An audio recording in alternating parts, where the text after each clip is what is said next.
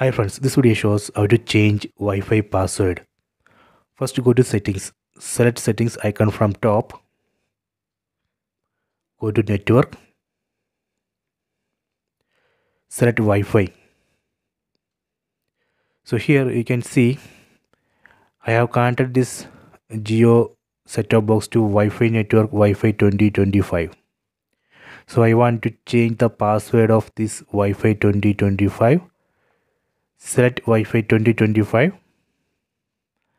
Set forget network. Set forget network. Select this first option. Done. Then again set Wi-Fi 2025.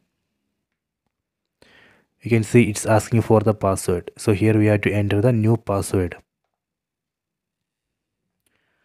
I am going to enter new password here.